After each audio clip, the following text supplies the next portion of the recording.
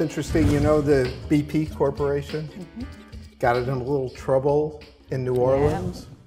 Tell you a little story about it. Look, these 4 cards are oil molecules, and these 4 cards are water molecules. So, look, I've got the oil here and the water here, right? So I'm going to mix them up. A red, a black and a red, and a black and a red, and a black and a red and a black. They're mixed up like this, right?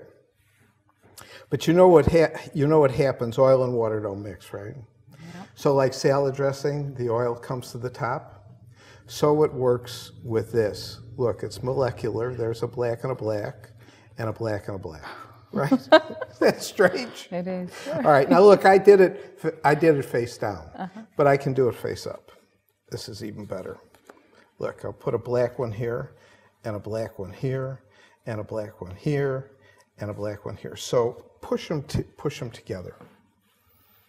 Good. So you know they're mixed up. No monkey business, That's right? Yeah.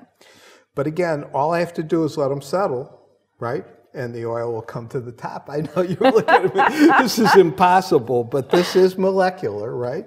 There's a black one and a black one, and a black one and a black one. No Is way. it impossible? It's impossible. Now look, I'll show you how BP got in trouble.